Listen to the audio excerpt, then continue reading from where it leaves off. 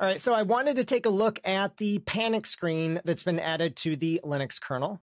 And so after doing some digging, I realized that 6.10 added a panic screen, and then 6.12 will possibly add some QR code modifications to it. So I did some digging, I found the source, I got the kernel compiled. I want to show you a little bit about what this looks like. So first up, I want to start out without the new panic screen here. So you're looking at a setup with a virtual machine. I've got a shell connected here where I can run commands. And then down below, I'm connected to the console with virsh console. And then over on the right, I'm connected over VNC. You can think of VNC as basically like having a monitor plugged into the virtual machine. And so now what I want to do here, without the panic screen set up, I'm going to trigger a panic, and I want to show you what this looks like so you can understand why the panic screen is actually useful. All right, so over on the right here, I'm going to elevate permissions here. And then I'm going to trigger a system request here, so I can echo out to proc and then sys request. So basically, I'm going to trigger a panic right now, a crash. So when I run this now, watch what happens down below and over on the right. Or you can see down below, I get some messages explaining that there's a panic. You can see here is panic, for example. But over on the right, I can't see any of this. And so if I didn't have the panic messages down below with the console, I wouldn't even know that something happened. I might walk by the screen for this machine and see, oh, there's a prompt to log in. Everything's fine, when in fact, it's actually frozen. And there is a hint here that it's frozen. You can see the cursor here inside of the console over on the right. You can see that's no longer flashing, and it was just a moment ago. So at this point in time, my system is frozen. And if all I had to go off of was the screen on the right, I wouldn't have any clue about that unless I looked really closely. So now let's do this. Now I want to reboot this environment. All right, so I've got the machine reloaded, basically the same state it was before. However, I have a different kernel loaded this time, one that has the panic screen turned on inside of it. So now let's do this. In the upper left, let's do the exact same thing we did before. So I'm going to write out C. So I'm going to write out C to the system request trigger again, and watch over on the right this time. There you go. You can see I get a blue screen here. It says kernel panic. It explains that it came from sysrq, which is what I used to trigger it over on the left here. And I get the little tux logo. So obviously, if I walked by the monitor looking like this would actually indicate to me that there's a problem.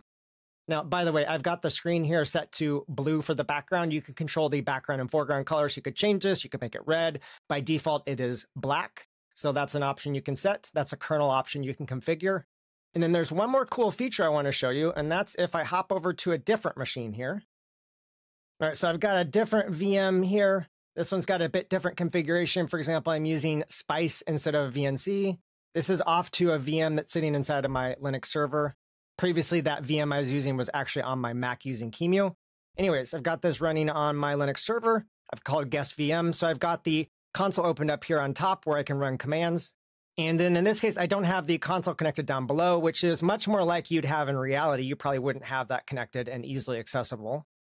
So let's just see what this looks like in this case.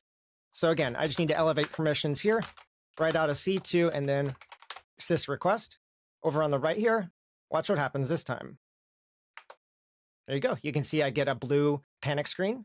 So it looks like the same as what I had before.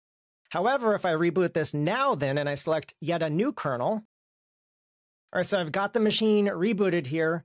This time I don't need a new kernel. However, I need to tweak a configuration option to specify I want QR codes.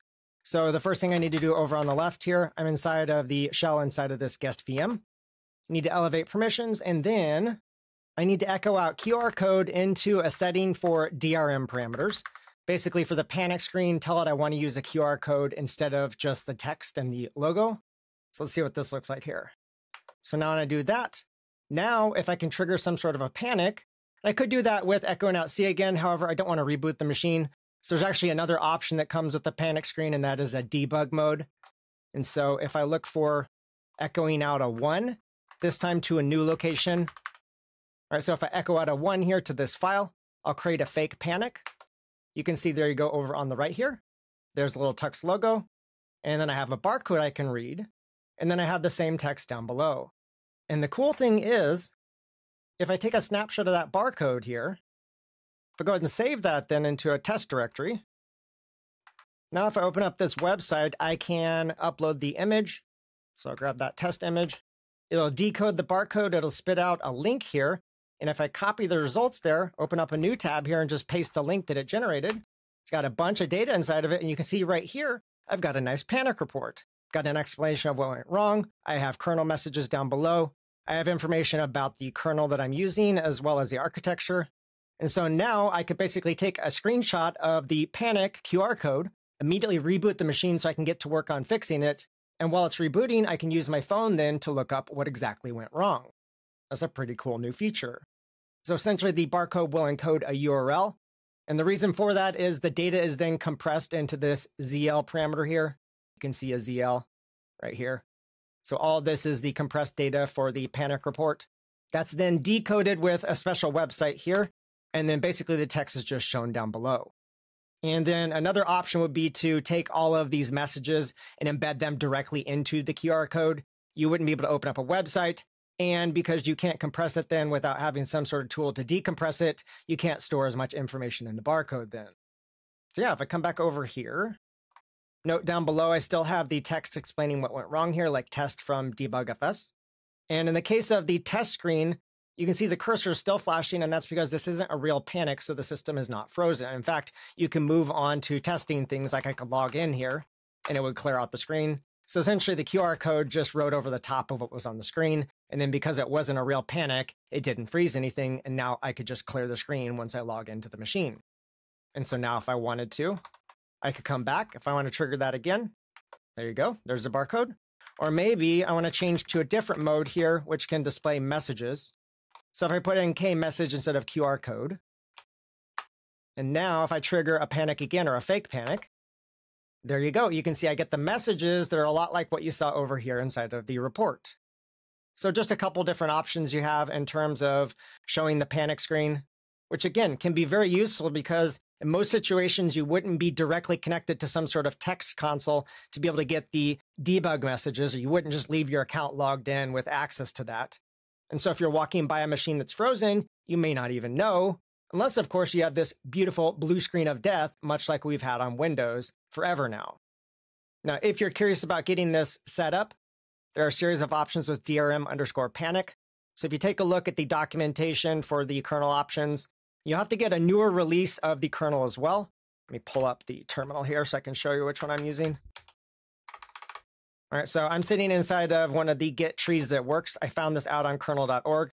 So it's git.kernel.org, and then it's inside of this Linux-next repo. So if you clone that down, you'll have access to it. Eventually, it'll make its way into an official release if this is actually integrated as far as the QR code is concerned.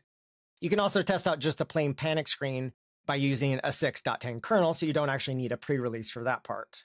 All right, so I think that's enough for now. Let me know down in the comments, what do you think about this?